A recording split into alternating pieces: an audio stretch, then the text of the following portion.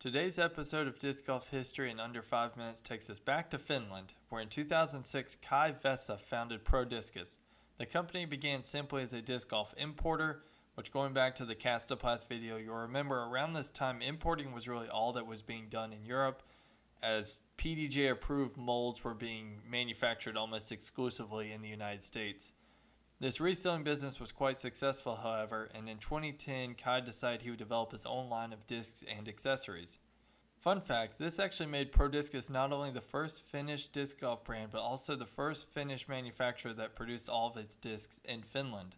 It's a mouthful, but very interesting fact. Their first mold, the Jokeri, a 3-speed putt and approach disc, was approved in October 2010. Things only ramped up from there with 3 new approvals in 2011 and several more in the subsequent years.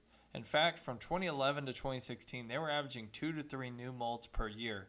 If you go through their disc lineup and look at the names, they do have an interesting naming convention as well. So they base their names off of English words, but then add a Finnish vowel in there. So Joker becomes Jokeri, Laser becomes Lasery, and so on. And also some of their names take inspiration from ancient civilizations and mythology, such as Sparta and Titan. Back to our regularly scheduled program. So following a several-year break from having new molds approved, things picked back up right where they left off in 2016, when in 2021 the Trilogy was approved. 4 new molds were approved last year and 3 so far this year in 2023, so things are certainly looking up. On Infinite's site, Kai's quoted as saying, "Our future looks really promising. We've made major investments for our own factory and our manufacturing volumes are going up significantly." He also said, "And so is the demand for Prodiscus products." So that's all great to hear. In addition to the new molds and plastics, Prodiscus has also continued to build out their teams. They currently have a pro team, an AM team, as well as an ambassador team.